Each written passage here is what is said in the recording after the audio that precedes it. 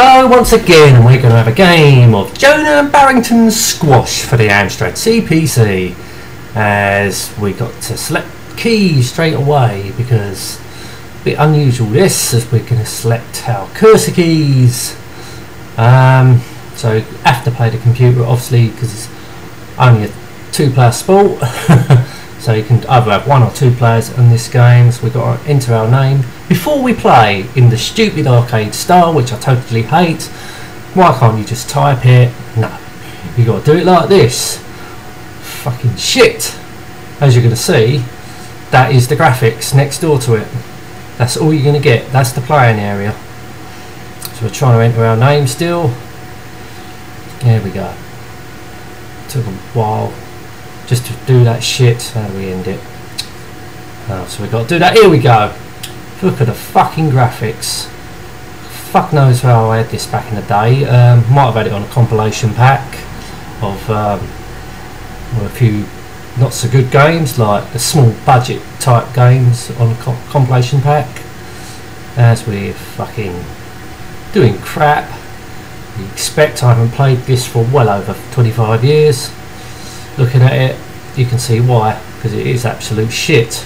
Graphics wise, it's shit. Done in mode 1. Fuck up. It is terrible. It's a terrible game. I mean,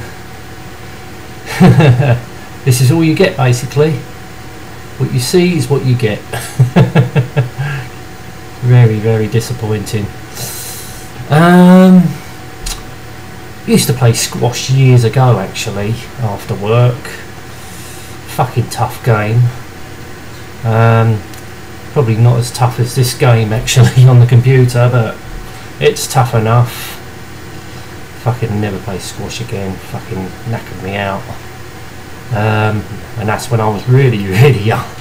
God knows what I'll be like now. Really as bad as this game. Yeah, it's really shit, this game. Look at the characters. I mean, it's hard to tell what one's which.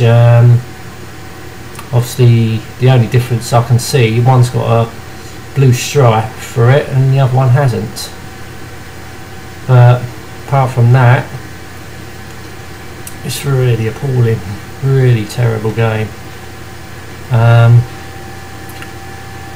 Yeah, I played so much better sports games. I mean, this is the only squash game I've ever played on a computer. I only ever played it on the Amstrad CPC, the other system. But you know, squash on a computer, that's not really interest me. It's just one I remember having. I'm just doing a few sports games at the moment that I remember having. I've got 1 point. God knows where I've got that. I just wasn't even concentrating really. Just running along, aiming for the ball and hoping for the best. Yeah. So obviously you've got to keep it in the lines. So you've got 4 different settings of hard difficulty level. Obviously I've got it on the easiest. So I hate to imagine what it would be like playing it on hard.